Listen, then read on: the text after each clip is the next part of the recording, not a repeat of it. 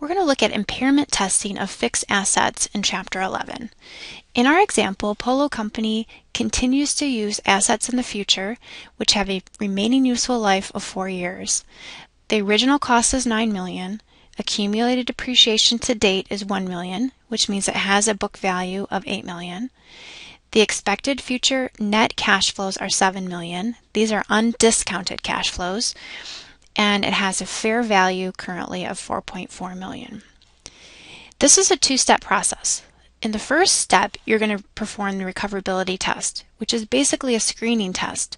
This is going to let you know whether or not you've got an impairment issue.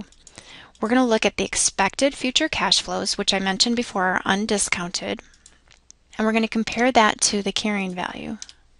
This particular asset fails the test because the expected cash flows are less than the current carrying value. And because it fails the test, we go to step 2.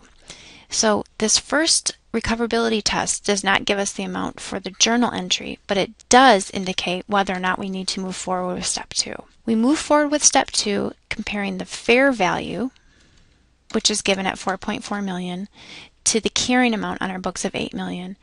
And so we have a loss then of $3.6 million. $3.6 million is debited to loss and credited to accumulated depreciation. Basically, we're going to increase the depreciation that's on our books reflective in our accumulated depreciation amount. Now at the end of the year, we'll have to depreciate our asset.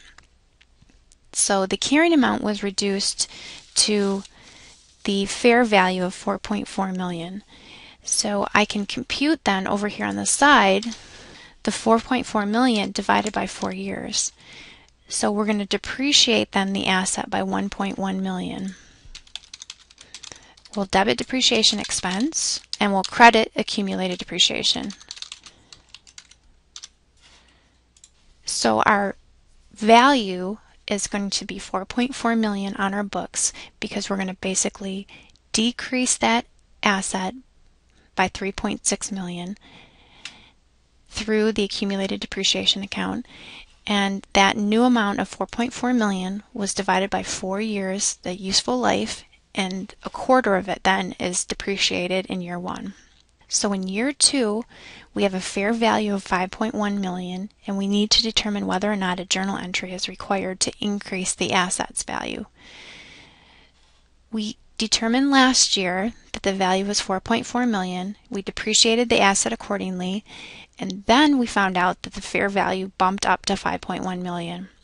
It's kind of a trick question because we really are not going to record an entry to increase that value.